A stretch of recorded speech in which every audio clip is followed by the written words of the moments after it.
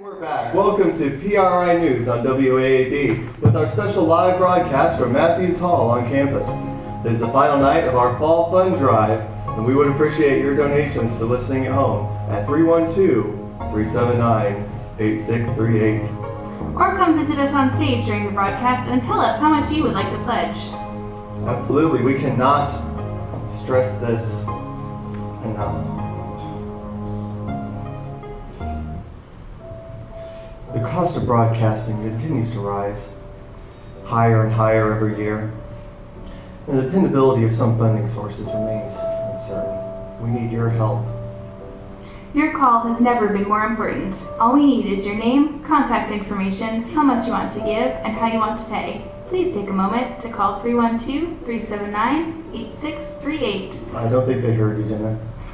312-379-3638, or you can conveniently go online to waab.in.us.org/funds/marketing/fall 2013/Matthews-Hall/donations/Lafayette West Lafayette/please.html. Let's take a moment and hear from a few of our generous donors. Hi, I'm Fred Thompson. I love WAAB. I listen to it every single morning. I've been donating for over 30 years to get the news that's from the perspective I enjoy. I think all my workers listening too as they're chopping down trees in the various parks, making roadways, passing through the area. Won't you join us and pull out some of the spare change from your pocket, donate it down to WAAB. Thank you. God bless. Amen. I've come to express my support for this local PRI radio station. I'm Jeremiah Dole from Jeremiah Dole LLC. And I think it's really important to express our local support. And if you find something that you enjoy, throw a little bit of cash their way. You might want to consider the $120 level of giving. At that level, you receive a package of 2 LED pin lights, 1 gold and 1 black for you Boilermakers. And both pin lights come with erasers as our thank you to you. Let's take a look at the news of the evening. Tonight, Saturday, a new scholarship is being formed at Purdue University in honor of the hit amateur chemist show, Breaking Bad, encouraging the youth of today to pursue STEM careers. Angie Bullock of Purdue's National and International Scholarship Office thinks this particular scholarship will excite those in impoverished, drug-addled neighborhoods across America. The sheer number of students that have been inspired by this amateur chemistry show is simply remarkable. At no other time have we had this many students apply to the College of Science with an interest in medicinal and pharmaceutical chemistry.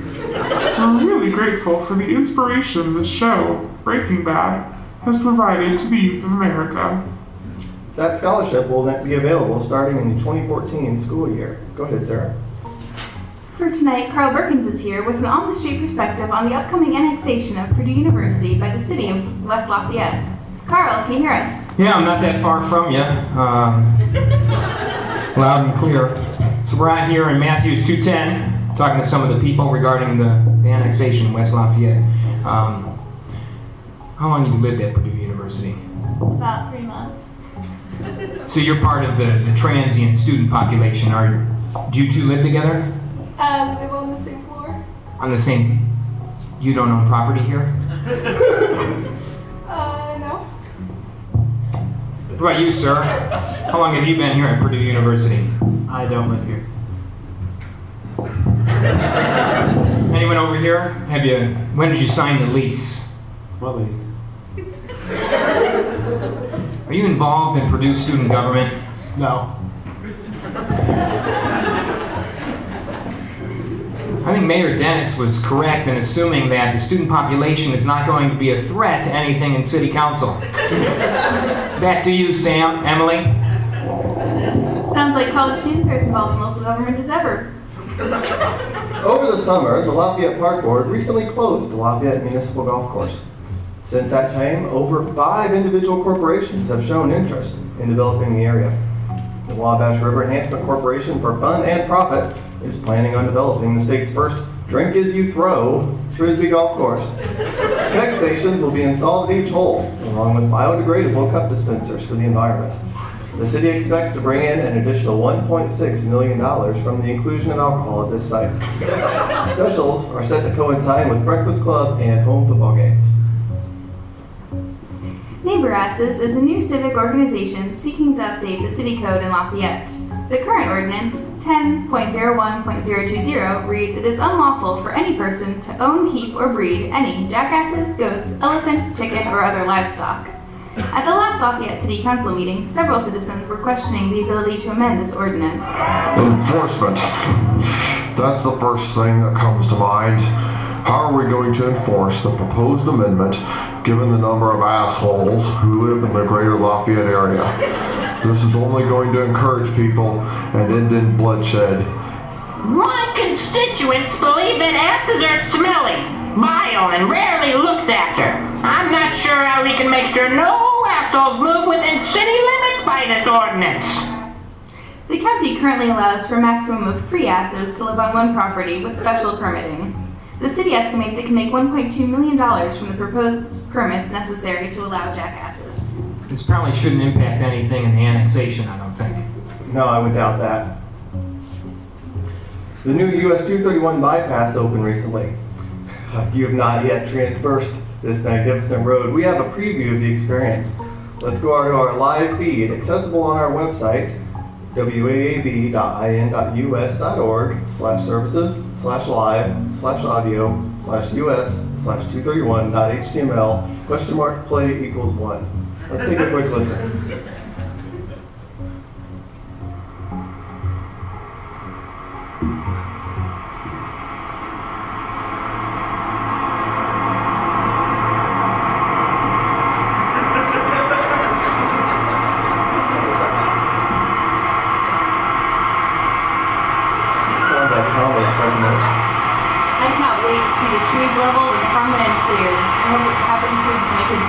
Yeah, it's just such a majestic, exciting stretch of concrete.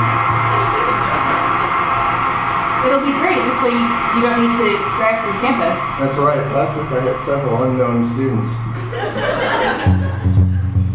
Could have been a cyclist in there as well, but now I can just bypass all of that. Much safer for everyone that way, John. Good, Steve. Right now, I'm going to get back with Carl Berkins here for an in-the-aisle perspective on the Hoosier State and the recent funding breakthrough with INDOT and the local municipalities. Carl, are you ready? Yes, I am, Susan. We're here. Well, we're going to go over here. But no, you're smiling. Let's see if we can make it. So we have the Hoosier State. How many times have you ridden the Hoosier State this past week, sir? I have not ridden it ever. And what about you, ma'am? You must have ridden the Hoosier State in the last month. Yep. 5 times? Yeah, and how much did it cost you? $0. Subsidies. They're magnificent. What about you gentlemen over here? How many times have you ridden the Hoosier State? Was your experience enjoyable? No. How would you improve it? I mean, I believe Mayor Dennis and Rose Worski constantly tune into WAAB and they're listening to your voice. I wouldn't have in the first place. Because it was free, you wrote it. I think we're seeing a message here. Pardon me. Did you ride the Hoosier State? No. Has anyone ridden the Hoosier State besides this young lady over here? Show of hands. I believe INDOT was correct in their assessment, Edgar, Emily. No one rides the Hoosier State. Back to you on the stage. Faith Northwest, a religious commercial entity along Northwestern Avenue, has applied for a variance to the Tippecanoe County Area Planning Commission to start construction on a queer rehabilitation and torture center on its West Lafayette campus. Pastor Booyers recently stated, It is our goal to teach those who would choose the non-Christian lifestyle of a queer that they have made an extremely poor decision in the eyes of our Lord, and that selfish decision not only affects themselves, but also the community in which they live, spiraling us down into a cesspool of decadence and despair. Amen. The city of West Lafayette has begun its initial talks with local banks to help secure funding for Faith Northwest's latest community service project. The city in 2012 secured bonds for Faith West's mental reprogramming and sterilization center along Northwestern Avenue. Talks of an underground passage from the Purdue campus allowing students to easily transport suspected queers to the center are also rumored to be in the works. President Daniels was unable to comment in time for this broadcast. Pastor Booyers also wanted us to note that services at the Northwestern Avenue facility are at 9 a.m. and 11 a.m. on Sundays, and everyone is welcome. I know I'll be there. Won't you, Amy? My partner and I are definitely making it a priority, Frank. After talking to millions of Hoosiers, the Indiana Family Institute for Traditional Morals, Values, and Money have jubilantly released a poll showing that most Hoosiers really are the bigots that everyone knows them to be. 84% of Hoosiers, when asked if they would like to see Indiana become more white and Christian and less educated, stated that they have already begun the process in pursuing these goals at the neighborhood level. Yeah, this is the way it's been. 1776. It's the way it's gonna be. Since my pa moved here. That's right. Since 1909. That's right. It's the way it's gonna be. You know, we're gonna keep it. One man and a woman. Yeah, that's all we need then. You know, maybe some kids or something. Amen. Amen. Heaven help us. Heaven help us. To help the IFITMVM combat this image, the Coalition for Backwards and Retrograded States has pledged over $10 million to assist in the passage of an upcoming constitutional amendment to legally define Hoosiers as white, heterosexual, missionary-only practicing Christians with a high school diploma or equivalency. For a different perspective, we go to this week's StoryCorps.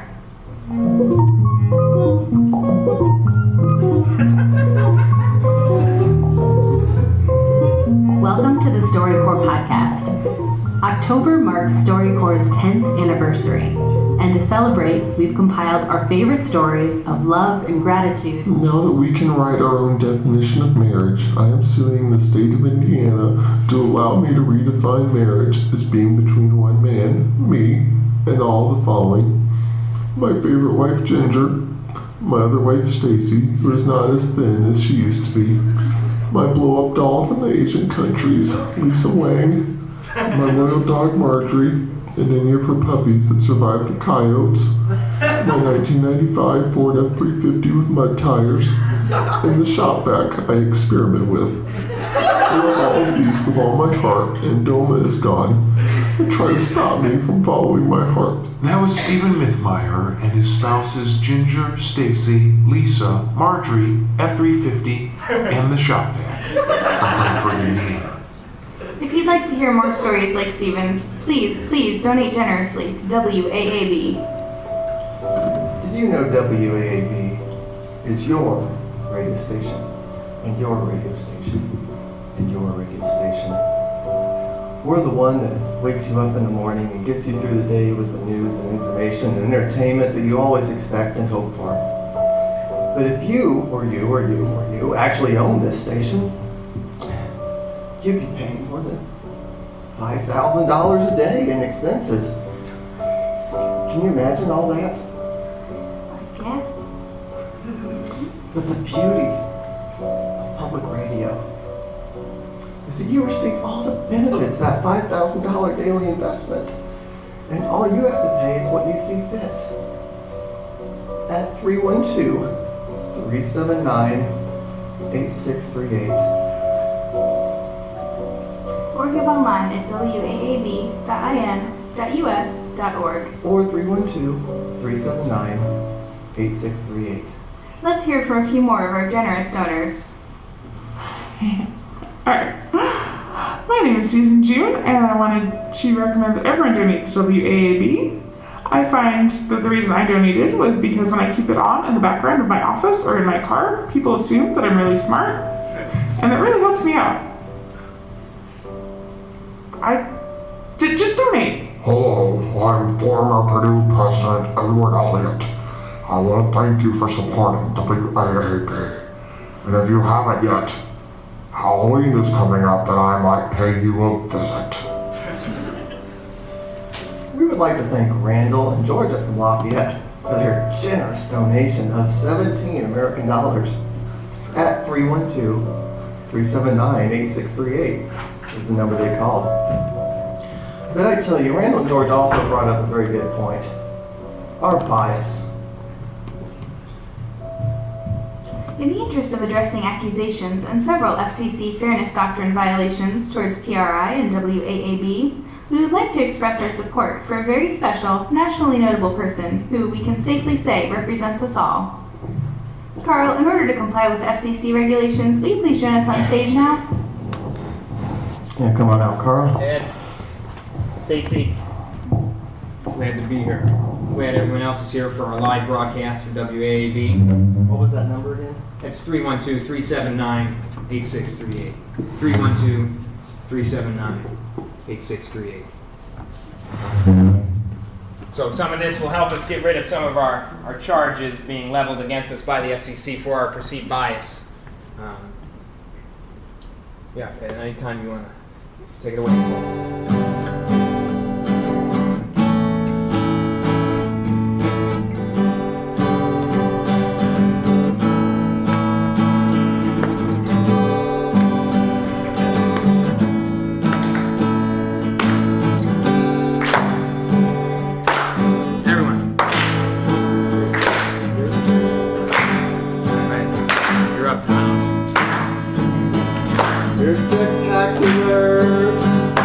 You gotta be frugal.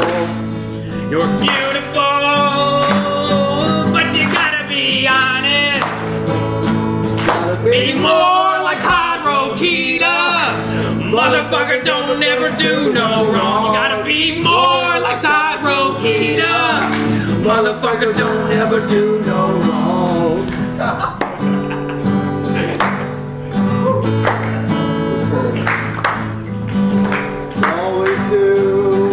Best for us.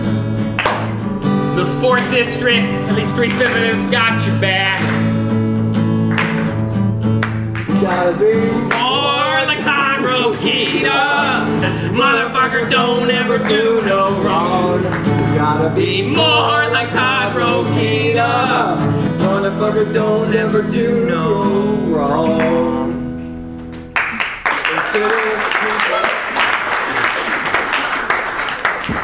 There's more. The FCC may be after us. It happens. But we thank you for your time. The number, one more time, is 312.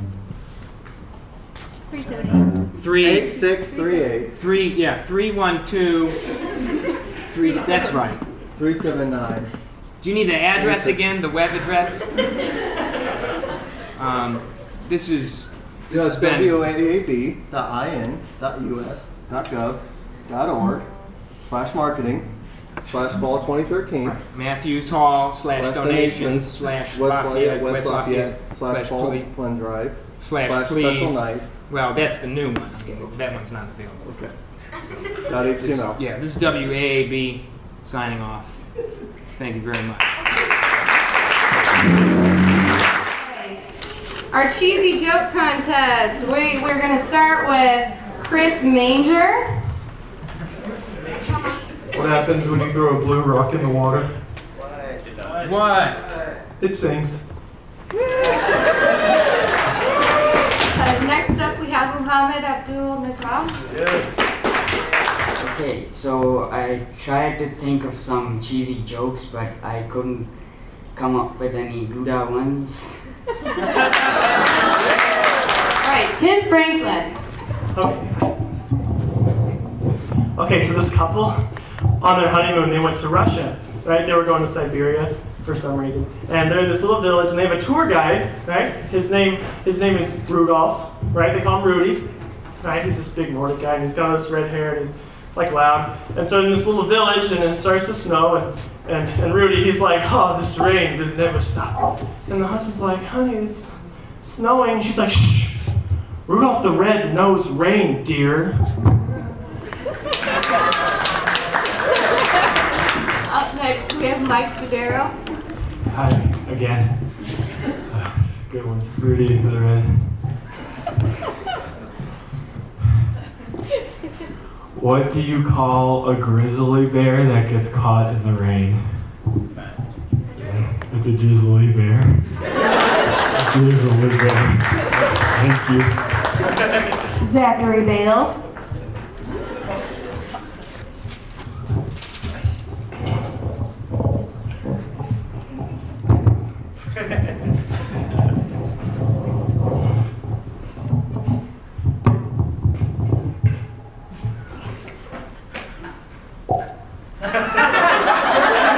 Jeremiah Dole. Did you hear about the electrician who just wanted to get into show business? No. He's directing currently. Okay, last but not least, Matt Geyer. Okay, so the new Pokemon just came out, so this is going to be a Pokemon themed joke. So get ready. How do you get 100 Pokemon on a bus? Catch 'em all. You Pokemon. The winner of the cheesy joke contest has been chosen, and it is Mike Dodaro. Mike, come up and claim your prize. Your prize is Swiss cheese. I want to thank you all for this. They're telling me that I'm taking too much time. They're giving me the flashing lights. This doesn't require a speech. I thank you so much for this.